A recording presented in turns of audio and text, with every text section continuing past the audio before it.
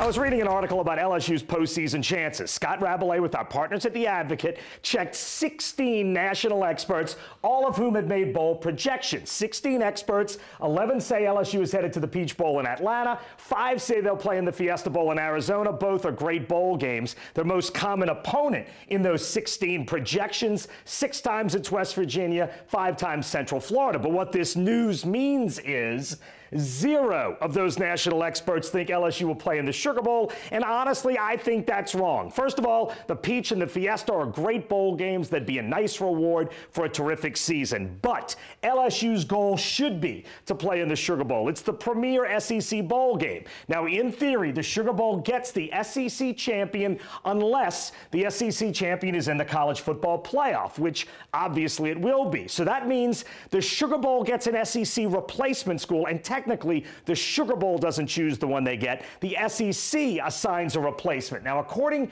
to the SEC, they will take the highest-ranked replacement unless extraordinary circumstances exist, like one of the teams has played in the Sugar Bowl for a few years in a row. Now, those extraordinary circumstances do not exist. So, if 3 things happen, I think LSU will finish the season ranked higher than Georgia in the college football playoff poll and therefore go to the Sugar Bowl. Number 1, LSU has to beat Rice. The Tigers just happen to be 43-point favorites.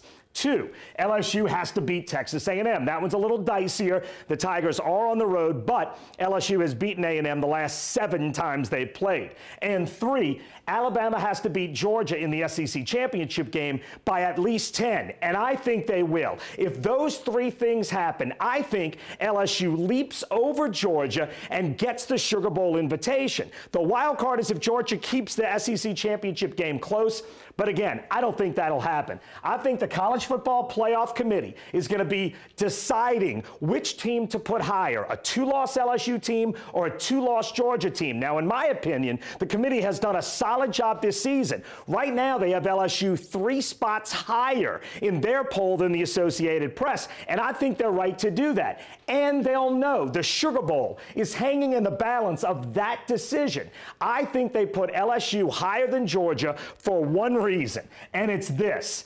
LSU beat Georgia by 20. If they both finish with 2 losses, that has to be the tiebreaker. I think it's obvious, and I think the College Football Playoff Committee will find that obvious too. So I think there is a good chance all 16 of those national experts are wrong.